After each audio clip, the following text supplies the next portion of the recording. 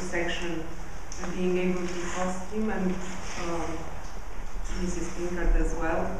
I think they are for the first time in Bucharest, and in any case, for the first time in the Europe College. On my behalf, and of course on behalf of the rector of this institute, who now enjoys the amenities of the Wissenschaftskolleg zu Berlin, where I presume you've met. So that's why he left me in charge. We are, and I'm trying my best to be a modest substitute for him.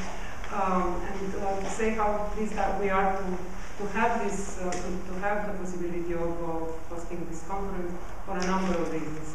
One is that Professor Pinkard is a distinguished specialist in Hegel and in German philosophy in general. So we are very happy to enjoy his knowledge. Another is that the topic he wants to address, I think, is very close to many of us. Hereabouts, we know a bit about what went wrong, so I think that this will be a very instructive lecture from this point of view. And also, I must say that we are currently hosting a fellowship program which deals, the general theme is ideologies and trends of thought in 20th century and their historic roots. So I think that the topic of this talk intersects in a very interesting way with this fellowship program. So there are some of the fellows who will feel that they, in any case, have something to learn and even say about these things. Not least because Wissenschaftskolleg zu Berlin, from which Professor Pinkard now comes, is a kind of godfather to us, and so we are very happy to share guests. And also because it's an opportunity to collaborate with the Institute for the Research of the Crimes of Communism, which Mihail Neamţu is academic director. So there are many reasons for our satisfaction in being able to host this event today. Since Mihail is at the origin of this invitation and he has organized Professor Pinkard's stay, I will leave the rest in his hands. Thank you all. Thank you, Professor Pinkard. I think this is an important event in the academic life of the Romanian community, particularly because, as Professor Oroveanu said, the subject of totalitarian thinking, the interest in Marxism is quite strong, especially among young academics, as we can notice. It is, I think, an extremely gratifying moment for us, for the institute I'm representing, because we are hosting, indeed, I would say, the most important scholar in Hegelian studies, certainly someone who has transformed our understanding of Hegel's work, and also of the post-Hegelian ideological and philosophical movements. Professor Pinkard from Georgetown University, from the United States, has written a number of books, essays, articles that deal with Hegel in particular, from the metaphysical, ethical, pragmatic, political, social dimension of Hegel's work, to the biographical aspects, which are quite intricate in themselves. If you'd like just to guess the substantial contribution of Professor Pinkard's work to a better understanding of Hegel, I think it would be enough to look at this volume, perhaps to weigh it, and you would soon discover that it's something that one cannot possibly miss. I think it's a great event for New York College and for the Institute for the Investigation of the Communist Crimes, the Communist Past.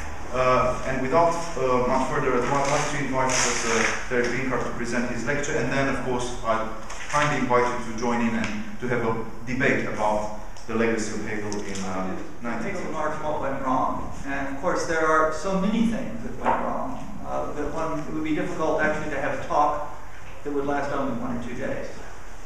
So I'm more interested here in outlining what I take it to be the central issue, which is the accusation that Marx had about Hegel, that Hegel unfortunately was an idealist and that Marx transformed him into a realist. So here we are. This is just to give us this is a picture of Hegel. Hegel in 1829. This is a picture sketched one afternoon at the Mendelssohn household. That Felix Mendelssohn's sister Fanny had married an artist, Delphine Hensel, who went around sketching everyone. Heinrich Heine was there that day, Hegel was there that day, Edward Gans was here that day. And you might say history was knocking on the door of the Mendelssohn household as they all sat down to listen to a new string quartet by the teenage Wunderkind of German music, Felix Mendelssohn, who was also Hegel's student at the time. Marx claimed, of course famously, he said, "I found Hegel standing on his head and I put him on his feet." Now, of course, what counts as upside down and what counts as right side up depends on what attitude you're looking at. It could have been that Marx was upside down, Hegel was right side up, and Marx tried to turn both of them upside down.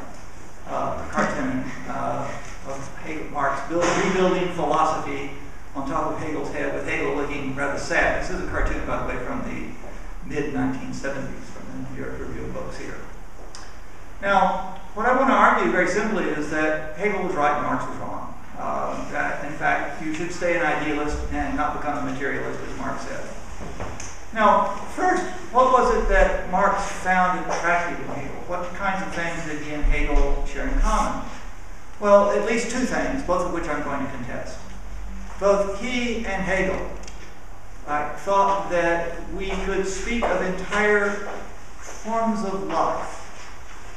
Hegel uses two different German terms for this. He sometimes calls it a Lebensform. That was the term also that Wittgenstein used. He also uses the term Gestalt des Lebens, which really means the same thing. This is a particularly Hegelian use. That there are entire forms of life that periodically from time to time break down. This is a key element of the Western experience of history. It is the experience of the loss of antiquity. That once there was a form of life, ancient Greece, with its own religion, its art, and so on, and it broke down. It broke down, it's gone, it's vanished. Nobody worships Apollo or Zeus anymore. And it got replaced by something else, Rome, which then fell apart and broke down. Turned out not to have worked. And then this was subsequently followed by the Catholic Middle Ages, which broke down, didn't work. So there's a fundamental experience of what, let me use the term, of what happens when a form of life becomes uninhabitable. That is, when the people living in that form of life can no longer see themselves in it. They cannot live out, cannot inhabit those positions. In particular, what Hegel thought was that a form of life becomes uninhabitable when the giving and asking for reasons in a form of life, when the reasons you give people for what you're doing, the reasons you demand from them about what they are doing, when those very reasons seem to become unreasonable, such that that whole activity of giving and asking for reasons suddenly becomes alienating, suddenly ceases to make any sense. Now, Hegel thought that you could, now we'll go into this a bit